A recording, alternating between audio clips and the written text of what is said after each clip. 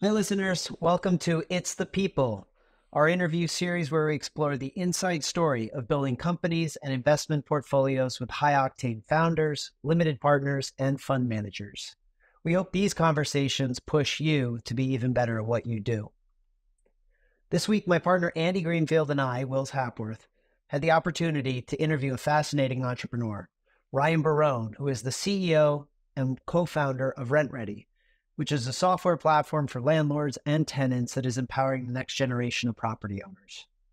We discussed a range of topics, including moving from being hunch-driven to customer-driven, hearing Ryan's great advice on how to successfully work with family, the mentality of leaving it all out on the court, always trying your hardest, or as Ryan refers to it, diving for the ball, and much more. To start things off, Ryan begins the conversation with his life story in 60 seconds. Really appreciate you being willing to do this. I'm looking forward to it. Of course. Yeah, me too. You know, we like to start these off all in a very similar way. So I'll ask you if you're ready to go. I am ready. If you could just give us a quick life story in 60 seconds. You could take 2 minutes if you'd like. Sure thing. So I grew up in upstate New York. I moved to New York City for college. I went to Pace University, studied economics, math, and computer science. While I was there, I got my first internship at Goldman Sachs, which was pretty close to Pace, and went to get my first apartment, which led me down what's maybe a little longer than a 60-second story, but the path to, in a long story short, the path to eventually Rentredi. We're now for the past 6 years been running Rentredi with, of course, yourselves and then some great investors behind us, and excited to have the team growing as much as it is, the product growing. It's nice to see it come all together. So Ryan, I'm curious about, you went to rent an apartment, and all of a sudden 6 years later, you're running a multi-million-dollar software business. I'm guessing something must have happened, some catalytic event there. Can you share a little bit about that? Yeah, absolutely. So when I was getting that first apartment, it was close to Pace, close to that internship, made sense for me to just look up something on Zillow or StreetEasy and go rent it. And it sounded as simple as that. And there were a lot of listing sites out there that had made it really easy to find an apartment. But what I quickly found out was there was a big difference between finding an apartment and renting one. And renting the apartment turned out to be still pretty difficult. So I showed up to this unit excited to rent it, thinking I was, pretty much done, and not realizing I needed letter of employment, bank statement, tax returns, student transcripts, all that for my guarantors and my roommates, and quickly realized that there was no way I was getting this apartment because I was vastly underprepared. And so at first I thought it was just me being new to renting and that I was bad at it, which certainly was probably one factor of it. But what I quickly realized was, talking to a lot of friends, was they had similar experiences, even coworkers that were older and had been renting for a lot longer than I had. And in fact, when I started to build an app for myself and friends, initially just for the tenant side to make it easier for us to apply places, I then started to get feedback and insight from landlords to an even larger issue, which was that it was not just difficult from my perspective, but it was difficult from the landlord's perspective as well. And in fact, the majority of the landlords in the US happened to be the ones I was interacting with, small independent landlords that often had a full-time job and were juggling this themselves at night. And they were saying, hey, wait, you made your side better as a renter. Our side's just as bad, if not worse. Make it better for us too. And through that, we were able to iterate far beyond what was just applications initially to really an end-to-end suite from the day that the unit goes vacant to the end of the next lease, to make it seamless, not just for tenants, but for landlords as well. So then you have everything from listings to pre-qualifying, applying, collecting rent, maintenance, lease signing, and ultimately getting to this very, very seamless experience of renting. Ryan, I'm curious because I think a lot of people might have had that first renting experience and said, oh, this is just the way it is. And yet you've now made it like an early career, maybe long-term career life work to like take this problem on? Was there something, and I'm guessing you've come across like problems in the past, like, trying to order a slice of pizza at the, and yet you didn't take those problems on. What was it about this thing that you said, or maybe didn't? Why did you choose to dedicate time to this? Yeah, I mean, a huge part of it was the impact, how much it matters in someone's life. I think there are nuances or nuisances rather, where I say, oh, okay, that was a little annoying. When it comes to renting an apartment, that's such an important part of your life. And so it's not just even, oh, I went and ordered that slice of pizza from that one place one time and I don't have to go back there again. Renting something I'm going to have to keep doing for many, many years. And so are millions of other people. And there really isn't an alternative to just go to a different pizza place with with better offering. And so, one, being forced into it where you have to rent, but two, how much it matters. I mean, being like food, water, and shelter, one of the three, critical pieces of life, renting is a portion of that shelter one. And so to me, that was, a huge problem to solve. And it seemed not, to some people, it would probably be daunting to say, okay, this is a really difficult problem to solve.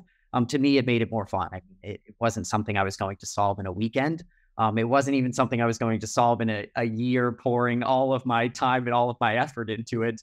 And so, I mean, that it makes it all the more interesting and all the more fulfilling when you finally get something that people are really excited and come back to you and say how much it matters to them. Ryan, that's really interesting. But we're going to have to take a step back and drill into your cranium a little bit, because there's one factor here that we have to understand.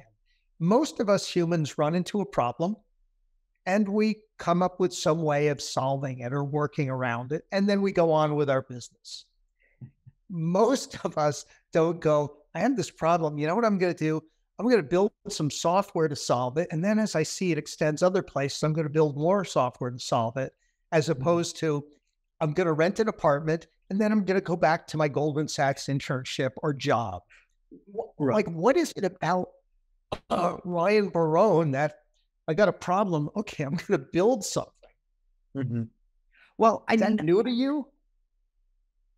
It wasn't always new to me. I mean, I think part of it probably goes back to my own upbringing. Both of my parents had families that had businesses, one in the produce business, fruits, vegetables, selling all of that, one in more of the promotional side of things. And so I got to see how they worked all day, every day, and they got to create something that wasn't there before. And although that does require a lot more effort to do it, it also comes with a lot of fulfillment when it does work. So I think part of it was that. I think part of it was, to be honest, and I actually don't know that we've ever talked about this, but Rentredi wasn't the first invention of sorts I ever tried. I actually had one in high school. If you can believe it, it was polar opposite.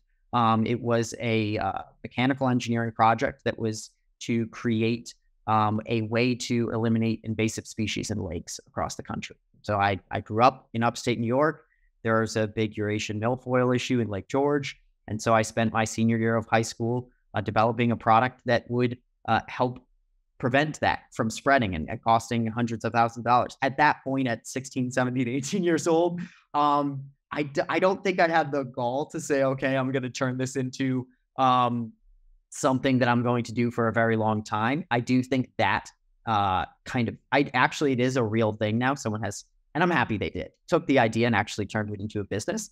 But I think when something like Rentredi came along again, where I said, okay, this is a real problem affecting a lot of people. I wasn't going to, pass that up a second time. So you use this word, didn't have the gall. Yeah. Like what made you think you did have it when the Rentredi problem set, potential opportunity came about? Like what made you then, what makes you now think you can be good at this and take this challenge on? Well, I think I certainly had some experiences between those periods of times that helped. Even at some of those internships, looking at people that had been working in these very reputable companies for extended periods of time, were very candid to me, and I appreciated it. It went a long way, and in so many words, got across the point of no one knows exactly what they're doing. Some people can figure it out and they can make something great from it. And that's even true for these multi-billion-dollar conglomerates.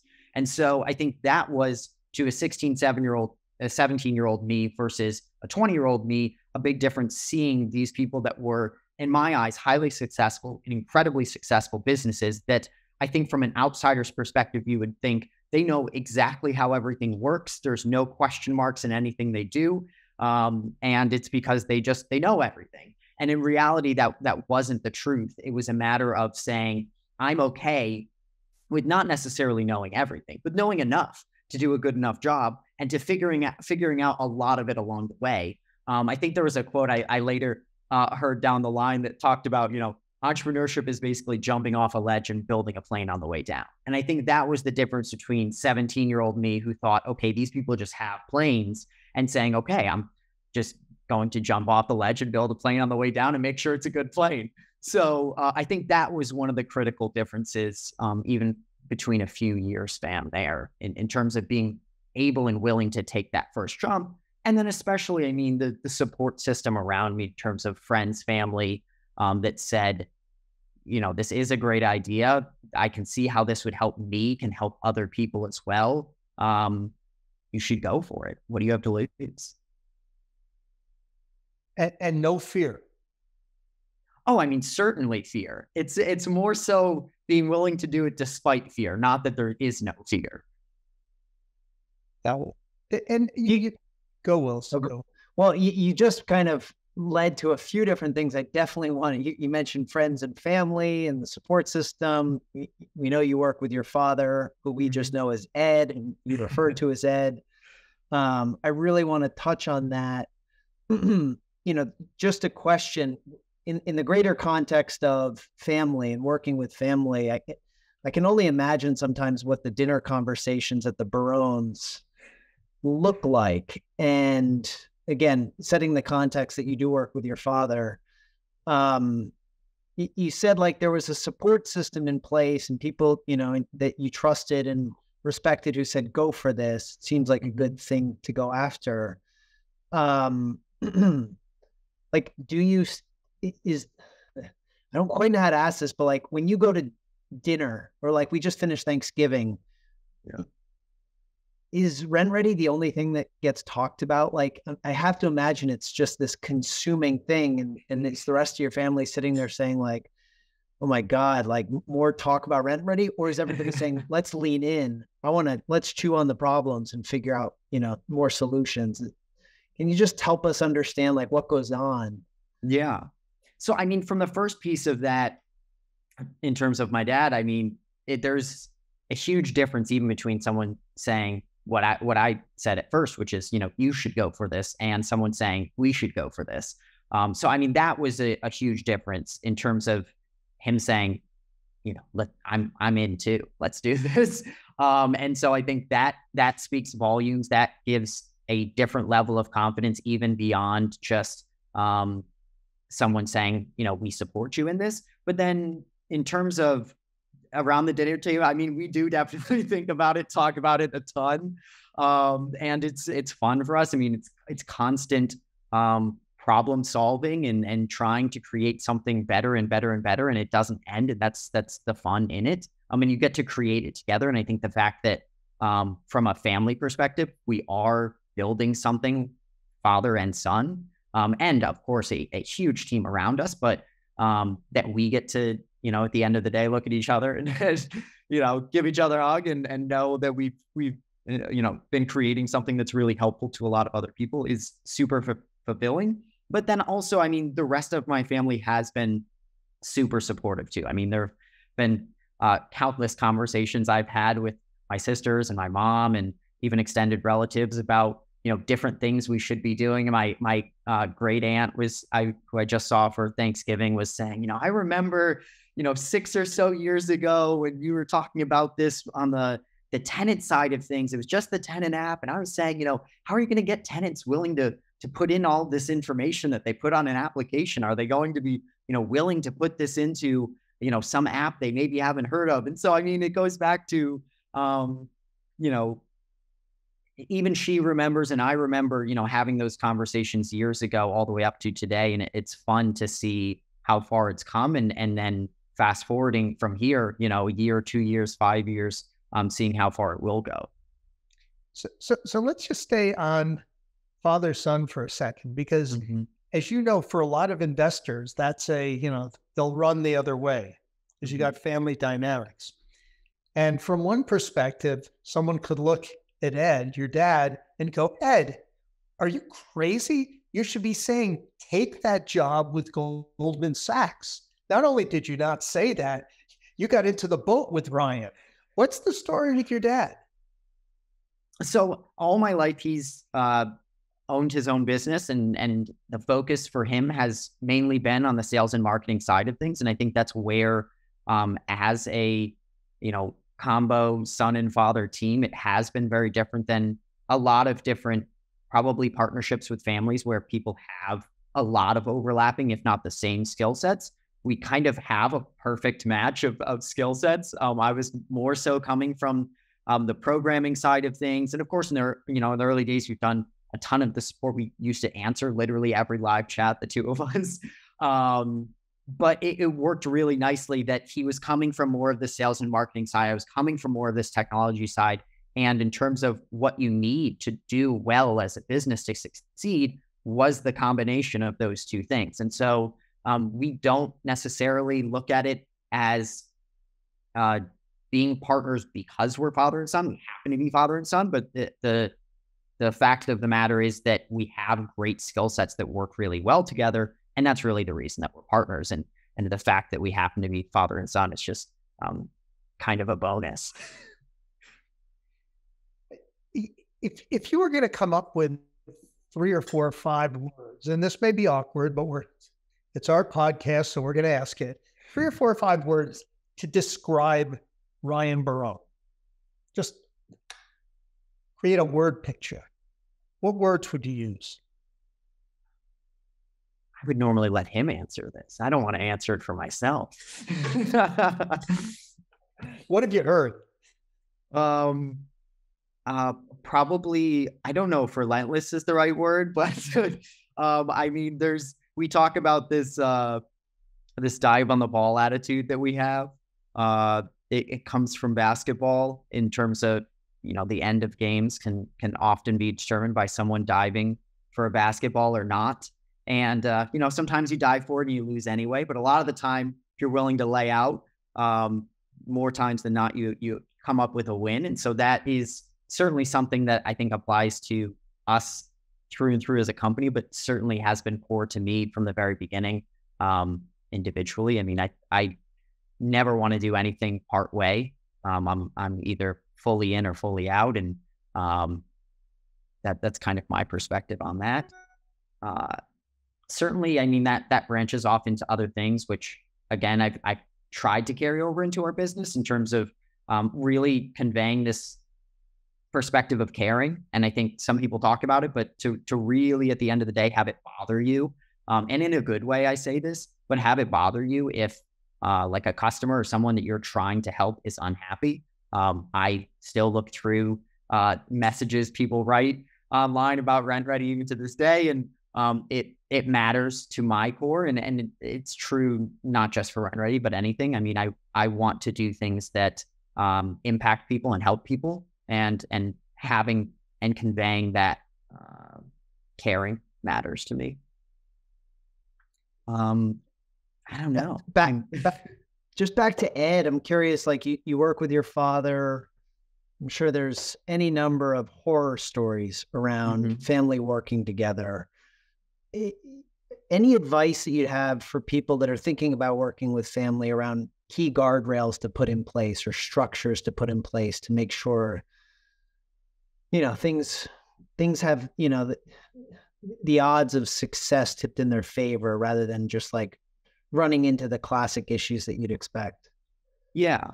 I think as much as possible that you can try to separate the relationship between, say, if you're starting a business with a sibling or a parent, separate the relationship of you as siblings or as parents or whatever it is from the relationship as you as business partners. Like I would call him Ed when we're working together. I will not call him Ed when we're not working on Rentredi. And to me, it's two totally separate relationships.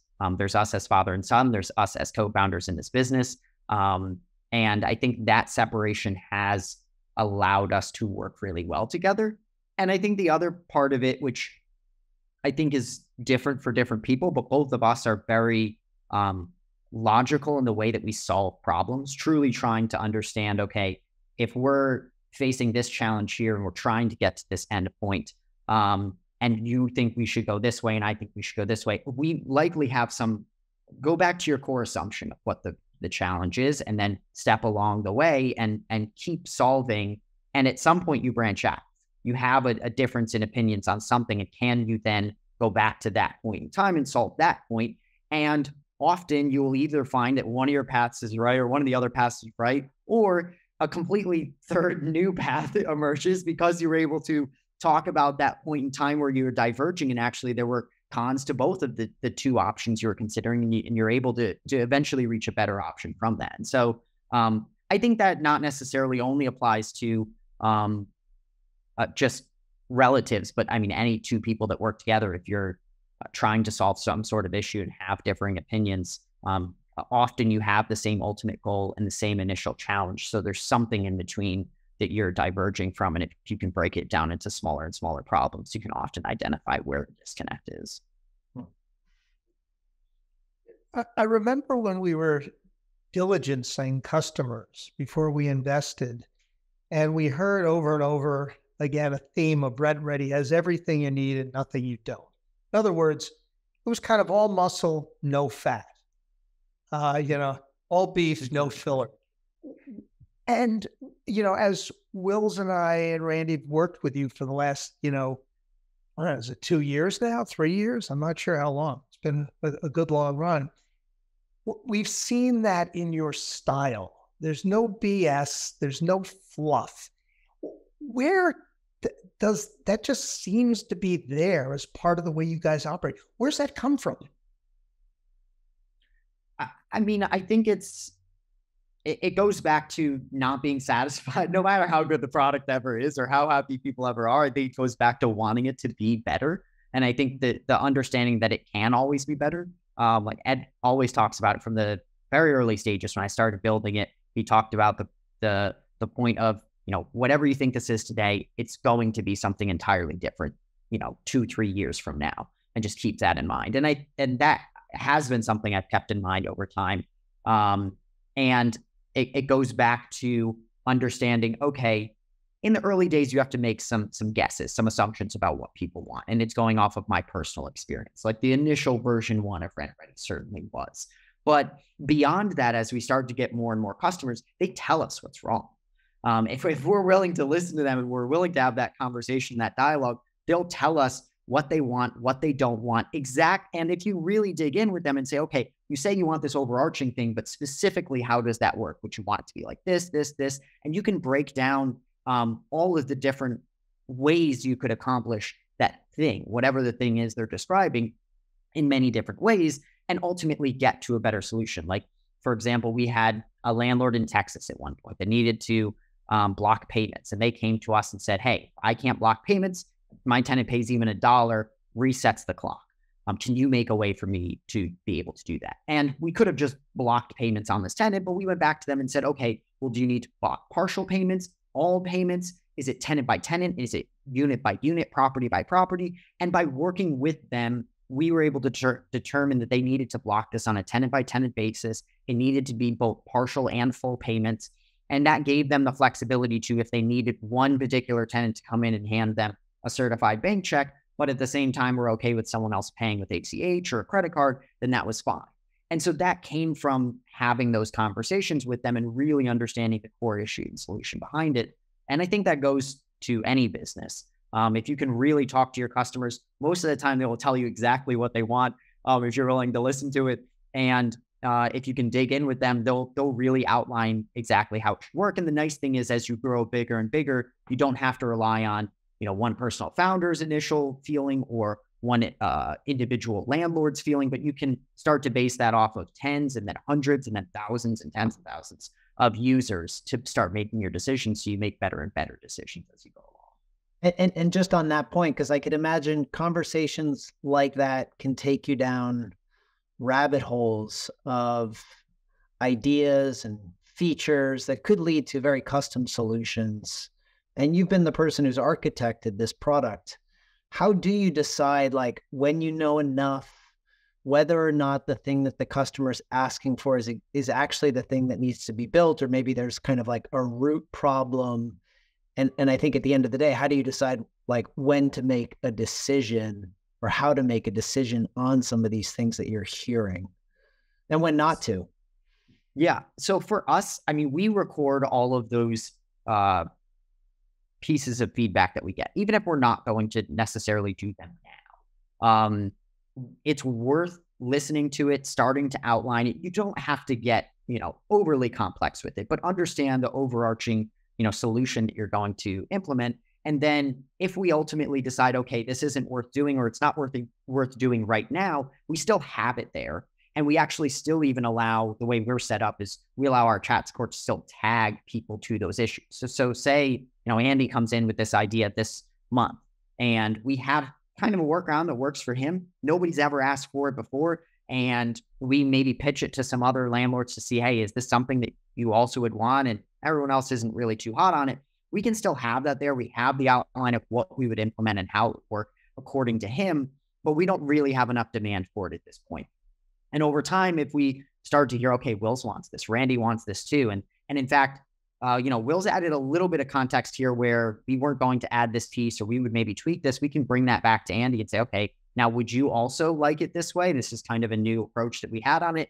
And we can eventually get to a point where we show it to enough people that all kind of come around to a consensus of, okay, I probably wouldn't have designed it that way on my own. But now that we've pulled together all of this feedback from different people, this would actually work really well for me.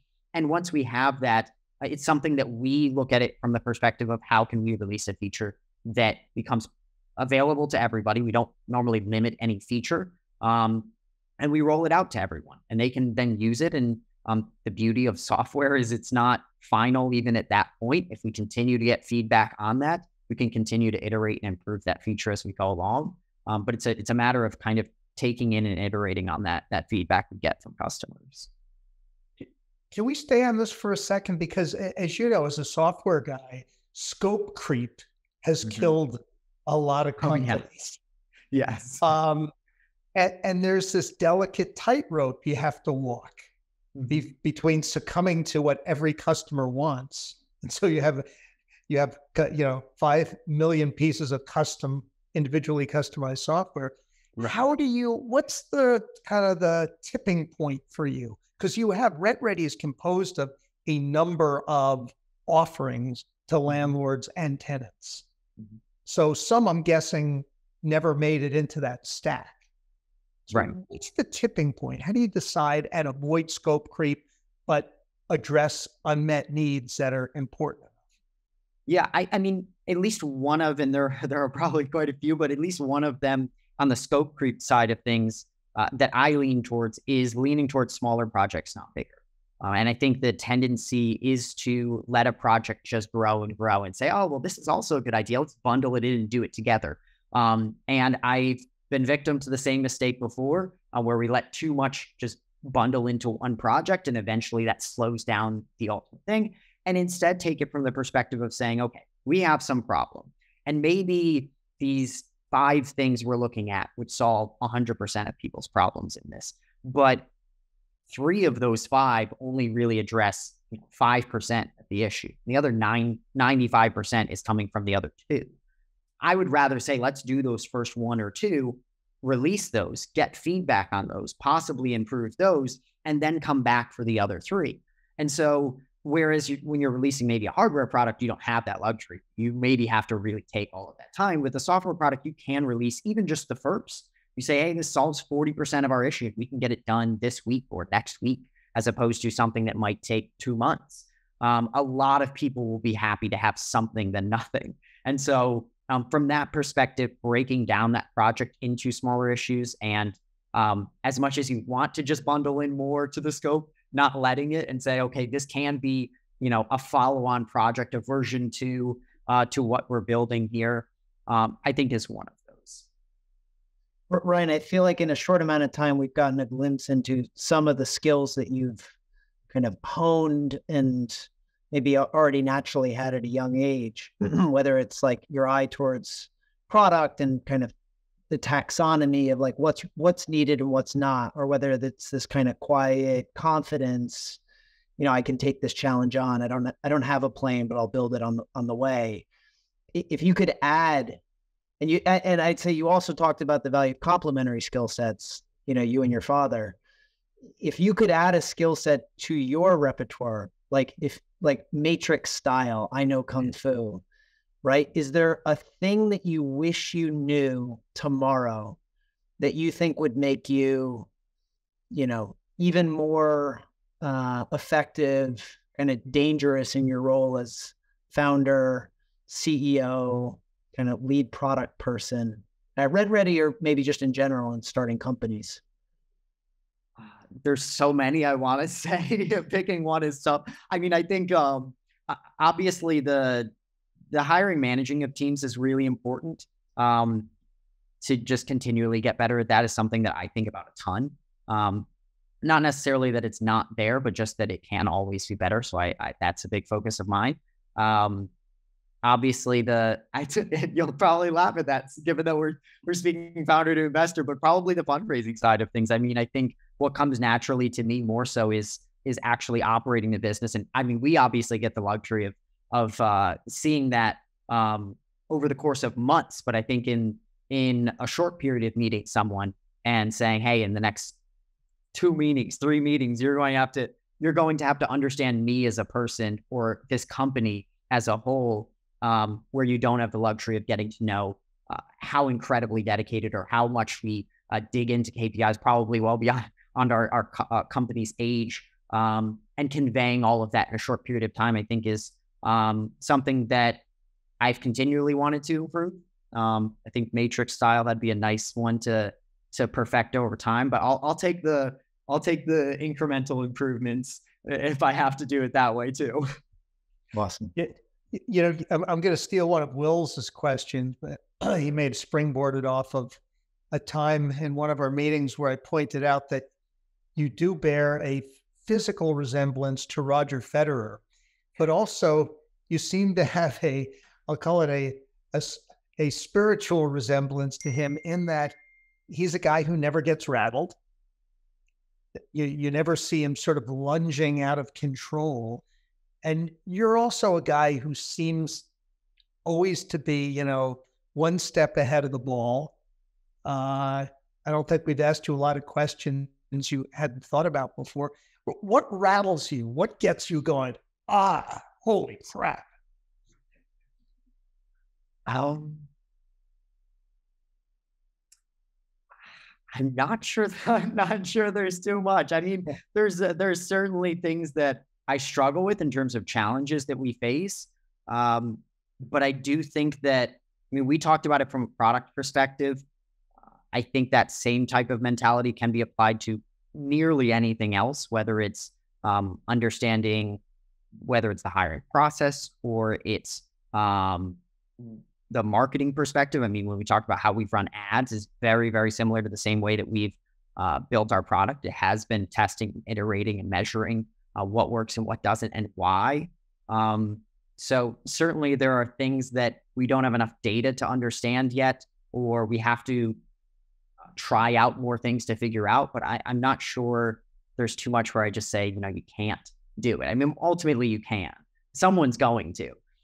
So, why not let it be you and then go for it? Hold on. I have to believe there's like a time or certain set of circumstances in which you feel like you're over your skis or rattled or anxious or nervous, or like, what was the last time, you don't have to mention what what happened, but like circumstances in which you're sitting there saying like, oh, I can't handle this, or I'm frazzled, or I'm so anxious and like I can't move, like what rattles you?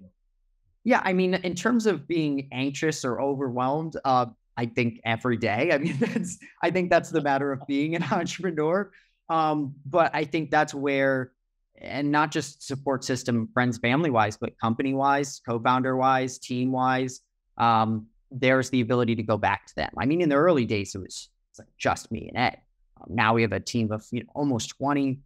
If I feel at this point, hey, I'm overwhelmed in terms of trying to solve this engineering challenge, I have the luxury now of going to other developers on my team and saying, hey, this is what we're thinking through. This is what we're trying to figure out. Do you have any ideas? That happens probably on a daily basis. Same thing on the marketing side of things, or sales side of things, customer support side of things, or just strategically understanding, who are we going to partner with or not partner with? What things are we going to integrate? I have that luxury of talking with the people around me that, I think we've done a great job of pulling together the right group of people that really do work well together, have that same and similar mindset. And ultimately, it's not so much offloading the stress of it, but sharing that and then reducing it together in terms of figuring it out. But I mean, that it happens probably with almost every aspect of a business every day of my life. I like that concept of sharing and then reducing. That's really interesting. Curious about one other thing, because you are a cool, calm guy, Federer-esque. What gives you that yes feeling, that thing that makes you go yeah, where you just want to jump up and punch the sky? Yeah, I would say, so when someone comes back and voices how much something we have done for them matters, that to me, almost more than anything, really excites me. I mean, to the point that, like, I remember the day we got our very first customer. For about a year and a half, I mean, we were in development. We didn't really have customer building a product. Obviously, come an incredibly long way from that. But I remember also the day we hit our 100th customer, and Ed and I happened to be in the same place that day, and we were, screaming, cheering, happy to have them on. But I mean, also the times where I get on the phone with somebody or I talk to someone that is a customer, that comes back and says, whether it's on the landlord side or the tenant side of things, how much this has changed their life in some sort of way. That to me is where it all becomes worth it. The hours you pour into making a product, and I even have some developers on our team that I share the same sentiment with, that have talked about, having worked on a product before where you didn't have a customer on the other side that was able to come back and say how much that mattered to you, how much that it pains you to say, I'm pouring all of this work into this and I'm not getting to see, all of these users using it and coming back and saying how great it is. To have them come back and validate all that you pour, your heart into, it's what you do it for. It's what makes it all worth it. And what about the flip side of that? Like, I get the sense you're not somebody who's intimidated by, taking on work. But what are like the most frustrating parts of this journey or the job, or, what are the things that you dread? I mean, it's probably the exact flip side of that scenario. If someone's unhappy, that's what I dread. I mean, because again, you've still poured all of that time and effort into trying to make this near as close to perfect as you possibly can, experience and product for this person, and ultimately they're unhappy. You didn't live up to what they wanted, and so that's where, it's the total polar opposite of that, where someone's incredibly happy makes me incredibly happy. If they're unhappy with it, that hurts me. But I mean, it ultimately makes me go, okay, well, specifically, why weren't they? And if we could replay the scenario, because I won't necessarily replay it with this particular person, but there will be another landlord or another tenant using the platform in the future that will likely take these similar sets of actions. How do I make it seamless for that person? And so the next person that comes in says, hey, this was a great experience. I can't believe you thought of all of these things. But in reality, it was unfortunately probably, some experience I had with someone before that, it didn't live up to their expectations. So it's just a matter of, learning from that poor experience and making it happen less, if not at all. Most of us in life have times where we'd like to rewind the tape. As you think about this journey, 6 years, what's the time that you sit and you go, wow, I wish I could have a replay here? I don't know. I think rewinding it's dangerous. I mean, the ripple effect of what you would have change after that, I don't think it would be worth it. I don't know that I necessarily say, could I rewind to this point? But I definitely think there are situations where I say, okay, I didn't make the right call there, or I didn't spend the amount of time on, say, this instead of that. Like in the early days, I think we probably spent, when it goes actually back to your scope question, in the very, very early days, I spent a ton of time trying to add a lot of features before we really let anybody use it.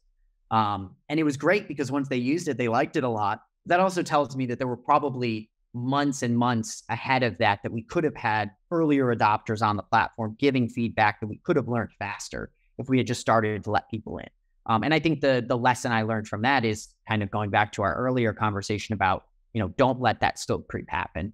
Release smaller pieces ahead of time. Be transparent with people of, hey, I would like these other 19 things as well.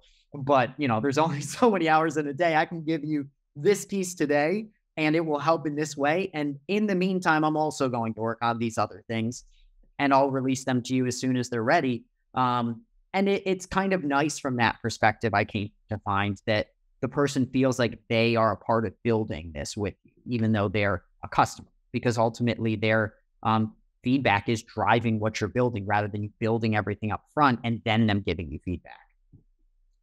And the flip side of that is, what's the best decision you think you've made so far on this journey, aside from deciding to take the journey? Probably my co-founder. I would say co-founder, investors, and team. Can I group those all into one? The people. I think ultimately, we would not have been able to do anything close to what we do today if it weren't for obviously the groups of investors, and that was in terms of TIA Ventures and Tribeca and River Park and all of the people that have invested in us so far. We looked at it from a perspective beyond capital, how can we see this as a partnership that goes beyond this, that we look to you for advice. I mean, as you know, we definitely come to you for questions and issues we have, but the same thing goes to the team as well. I mean, in terms of back to Will's question about, when you start to struggle, what can you do? Going back to that co-founder, going back to that team. I think it's not just being satisfied with saying, okay, I have a support system of friends and family when I'm starting this thing, but also building out that system of support, not just from the encouragement perspective, but also from the advice perspective and skill set perspective of how can I make this system stronger as we continue to grow? Co-founders, investors, team, even partners, honestly, that we've started to work with over time. Ryan, if we could shift just a bit to the business, and what's going on there. You've built this really great product. You guys have accomplished a tremendous amount in 6 years. A lot of happy customers, happy investors. And yet, we're just scratching the surface, right? I think you've talked about 15 plus million of these landlords across the country. And clearly you're serving some of them very well. They love this. The tenants love it. And yet, I don't think anybody has significant share of this market. What are the challenges to trying to make sure that everybody who has a property, can benefit from a product like Rentredi? What's difficult about scaling up in this industry when the opportunity seems so tremendous? Yeah, I mean, certainly part of it is the the product decision side of things, where we talked about making sure they have everything they need, nothing they don't, and how that translates across geographic regions, portfolio sizes, perspectives of I'm a single person that runs this, or I'm spouses that run this, or a family, or just partners running this. But I think one of the maybe the hardest challenge in terms of it is identifying that long tail market. And it's something that we've seen others struggle with. I mean, in the early days, very much struggle with. Over time, we've gotten much better at, but can continue to get much better at. Landlord doesn't put on their LinkedIn, I'm a landlord. They don't even possibly have a company set up online that you could search. So you do have to be creative in terms of how you get to them, and how you build up rapport with them, and ultimately grow that base, because it's not just call people up in a phone book and say, hey, I know you're a landlord. Here's this software that we made for you. And the flip side of that is for many of them, they don't know there's much out there.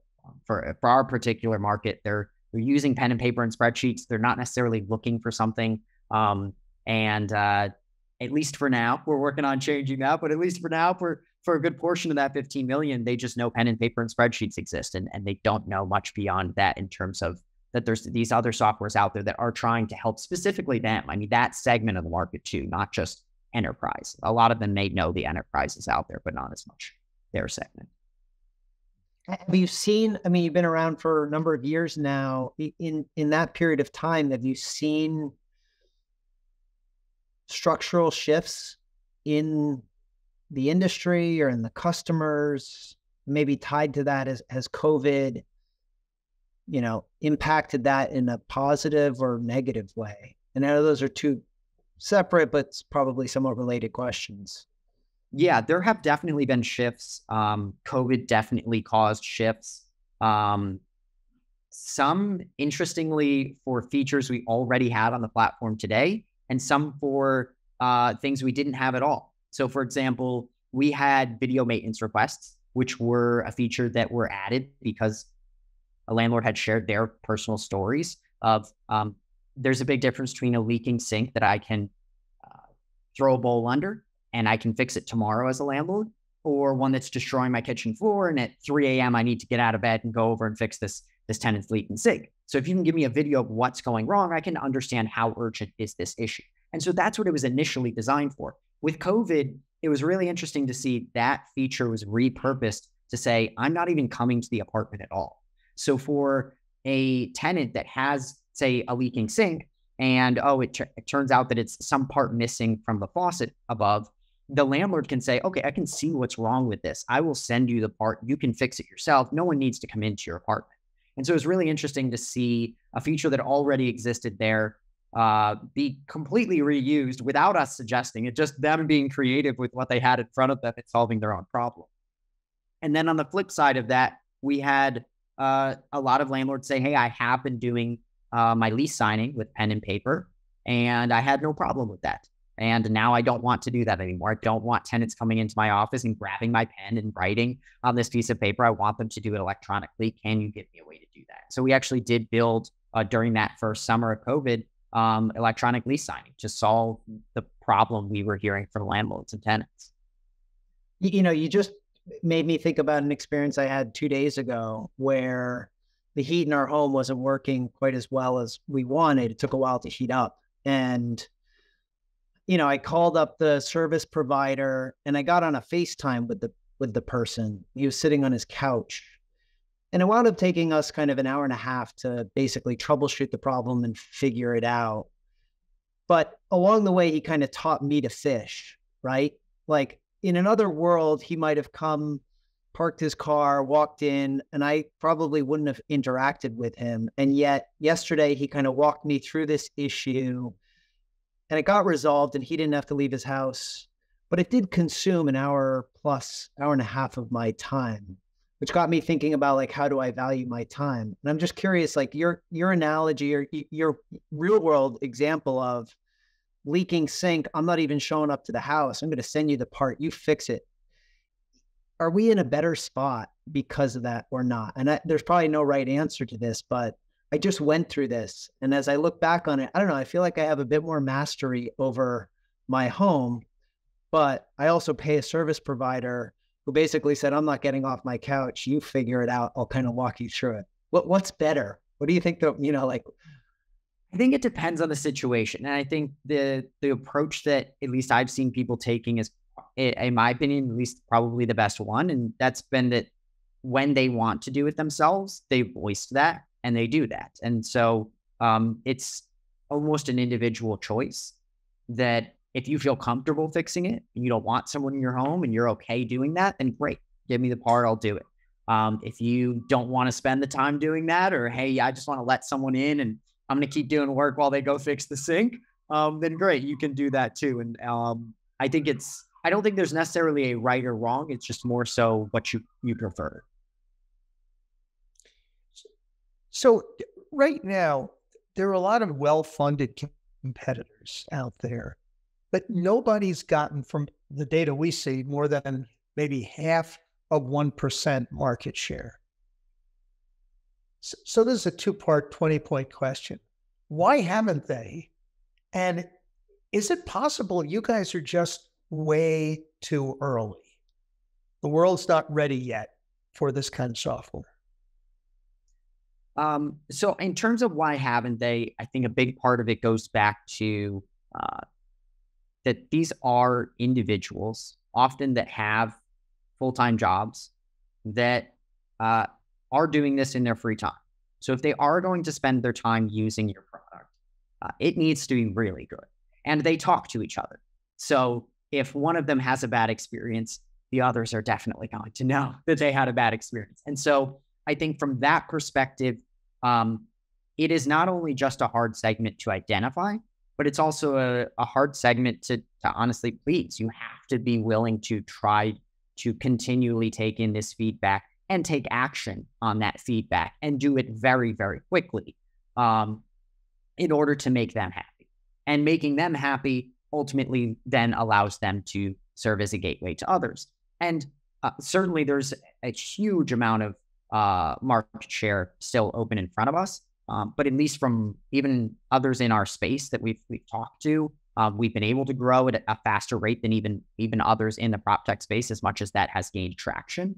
And I think a big part of that does go back to the fact that other landlords on the platform are talking to each other. So it's not just us, although part of it is definitely us being creative in how to find them. It's also that when we do find them and they talk to their friends who are also landlords, that they get that same affirmation that, hey, you shouldn't be doing this with spreadsheets anymore, that you should be trying this other way. It is going to save you time. It's going to save you money. Same thing for your tenants. And then in terms of being the right time, I think maybe for some of the competitors that have been in the space for 10 or 15 years, I think that probably was a bit early. And I do think that was probably harder even for them. And at that time, they didn't have communities that were looking out for each other and trying to help each other improve as landlords, not just with property management specifically, but just everything that goes into being a landlord. And so that is an advantage that we have today. But a lot of it is also, and COVID has certainly helped with, a lot of people saying, I know that there's probably a better way, but is now the time to do it? And I think for a lot of people that have been considering over time, should I make that payment switch? A lot have. And we've seen it not just in property management, but just in digital payments in general. Digital payments, our own payment processor shared with us that they estimated that it helped accelerate the digital payment space by about 5 years at least in terms of the adoption in that way. And so rent payments digitally is certainly one very large portion of our business, but there's a lot that goes into that, and that draws a lot of parallels to other pieces as well, like the maintenance and lease signing and applications, where you say, okay, it is time. I've done it this way for a long time, but it's taking more time throughout my day. It's taking more effort on both people's parts. And ultimately there is a solution that, my neighbor down the street that also owns some properties is saying that he likes or she likes. Why am I not doing it that way too? One of the quick one, because I know Will's has 3 or 4 excellent closing ones. We sometimes hear people say, you know, you don't need to talk to customers. If you'd asked customers back in the old days, if Henry Ford had asked them what they wanted, they would have said a faster horse. So customers don't know what they need. However, we look at you and Ed, and you guys are relentlessly customer centric, asking questions, surveying, going back. Where's that come from? And why aren't you just saying, you know what? We know what they need. We'll give it to them. Well, I think the rebuttal to the Henry Ford scenario would be that if he had just asked them, what would you like? And they said a faster horse, and he didn't question that at all and went and built it, that would have been bad. But if he said, wait, well, what if you had something that was faster than a horse, more durable than a horse? You don't have to feed it. It's not going to run away when you park it. Would you like that more than a faster horse? They would probably say yes. And he still asked his customers. So I think it's not just one-sided where you're collecting feedback and then immediately doing from customers. It's collecting that feedback and trying to understand, okay, all of these different people's approaches, is this the best way? And should we suggest something as well? And there's nothing wrong with you suggesting something as a founder. And certainly we do it all the time. And sometimes they tell us absolutely not. Don't go with this new idea you suggested. And other times they say, can't believe I didn't think of that. Absolutely go with this instead of the faster horse. And I think that's where I give him a lot of credit. He comes up with some crazy great ideas. But I think that's where you get to play a little bit of baseball as well as the co-founder or anybody on the team that's interacting with the customer that's giving you feedback. You can talk and actually have a dialogue with them. Interesting. It sounds like there's like a mix of kind of competitiveness, but also like that can quickly shift to collaboration. It almost, I come away with this idea of like, we just have to do what works, but we have to rigorously test to figure out what does work. And I have this vision of you, because I know you and your father play pretty intense pickup basketball. Like, how do you move from competitiveness to collaboration to competitiveness to collaboration, like over and over again? Like what allows you, how do you know when it should be combative and, combative and trying to like wrestle versus when we can, 1 + 1 is greater than 3? Yeah. I mean, we only play on the same basketball team together these days, so that helps. But so no, I mean, I think it is, you're totally right, it is a give and take, and I don't know that there's necessarily a science to it, and it probably is different for people other than us too. I mean, we've found kind of our proper ebb and flow of it. I would say probably more often than not we go into the situation from the opposite perspective, or not necessarily opposite, but we come with different ideas. And I think that's good.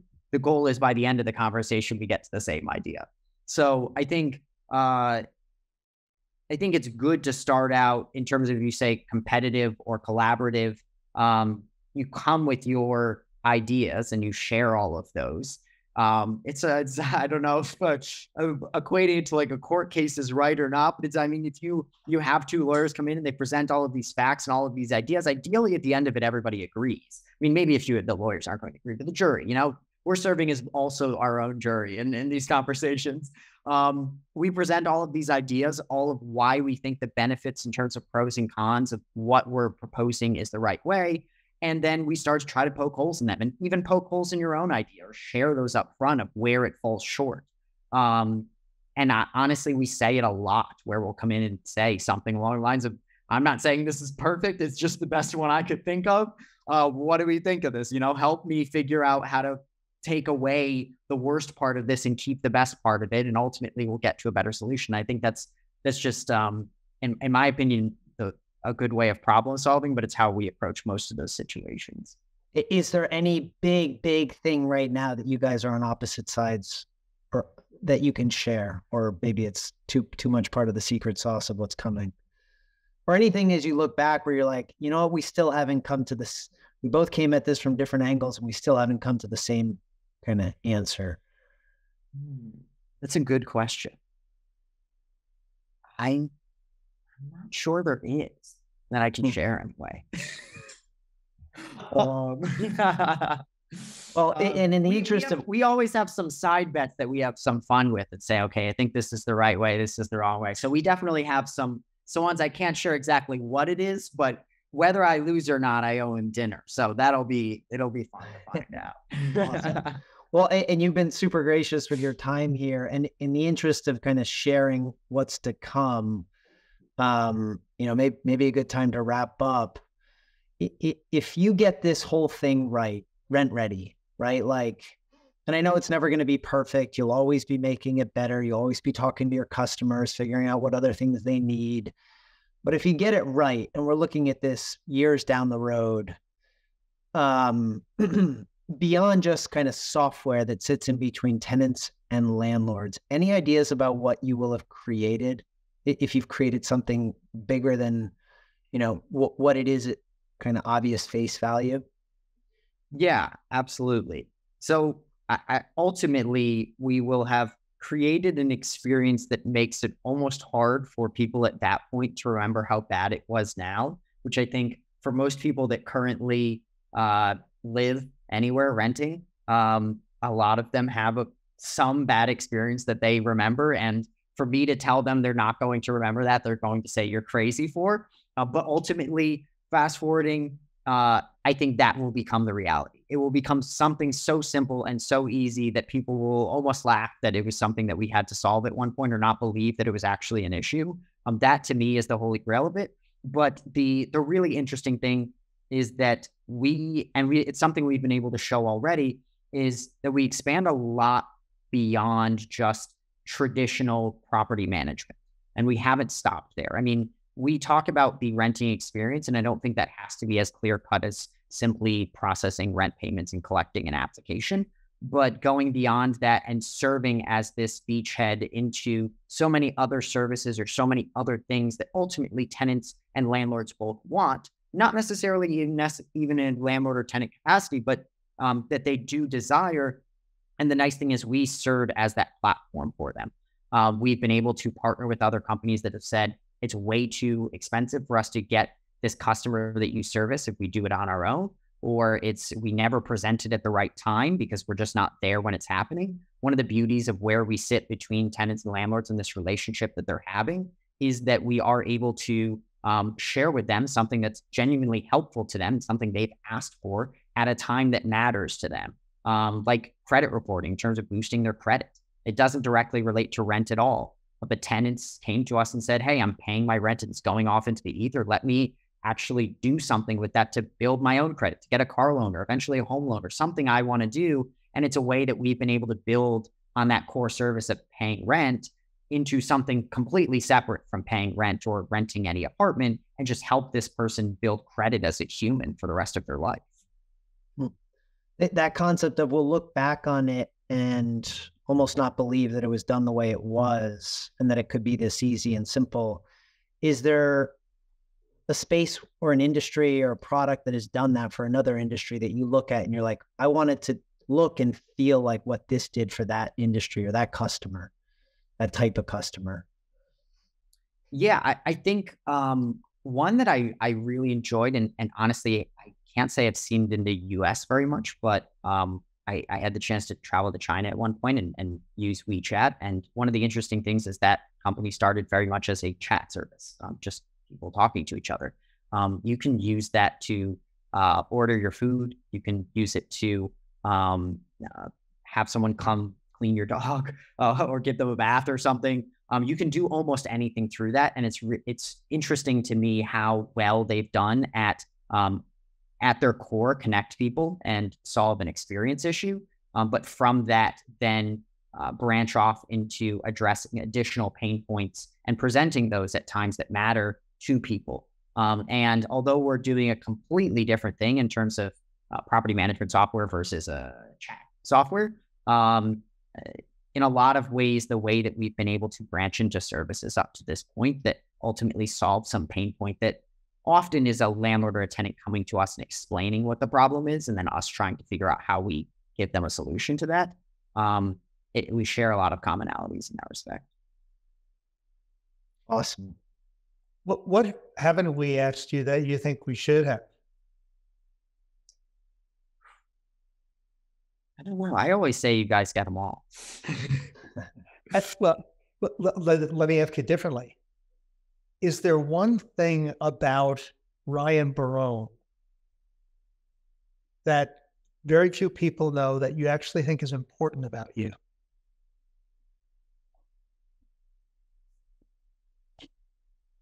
Question. I think I don't know that everyone necessarily knows it, but I think one of them that came back to on this call is certainly we talked about the caring piece of it, but I think beyond that goes like helping people. That is a very important piece to me in terms of what I like to do. My friends joke that I will often not say no to them. That's come back to bite me a few times where they said, "Hey, want to go run a half marathon with me?" And I'm not a runner. And I'll say yes, because I don't want them to go run that alone. But yeah, I mean, I think a lot of it comes down to being willing to help people. If you have questions about something, obviously I've leaned on a lot of other people to get to where I am today and ask them for help along the way or advice along the way. I like to keep that same open, transparent door with other people. So if you need something, ask. And I'll most of the time be pretty happy to help if I can. So I think that'd be one thing I would add. But I will tell you that it's a good note to close on, because at the start, actually before the start of our Rentredi relationship, you know that we talked to customers, and we talked to one customer that we still remember the conversation with. I think she was a New Zealander living in Washington or Oregon. And I'm going to quote her, and it's a slightly off-color quote. But at the end of our interview, we do something called the deprivation exercise, where we say, you may have, and it's just an exercise, you may have heard that Rentredi will be, they'll be taking Rentredi down for 6 months, but they'll be back with plenty of new features. And we sit back to wait to hear how the customer responds. And in about half a second, she said, oh, and I can't do her accent, but she said, oh no, without Rentredi, I'll be in the shit. So this was a customer that clearly was benefiting, and somebody, to your point, that you helped. Yeah. Ryan, really appreciate your time. I appreciate it, Andy. Thanks. Thank you. And thank you, Wills, for having me on. Awesome. Thank you, Ryan. Take care. Thank you for listening. I hope you enjoyed this interview. Hopefully it encouraged you to improve some aspect of your game as an entrepreneur or an investor. Stay tuned for future interviews. Please visit our website, where you'll find a bunch more content, pieces that we've written, and interviews with other founders and investors. TIA Ventures is a seed stage fund focusing primarily on early stage B2B technology companies with an obsessive focus on end customers and early teams.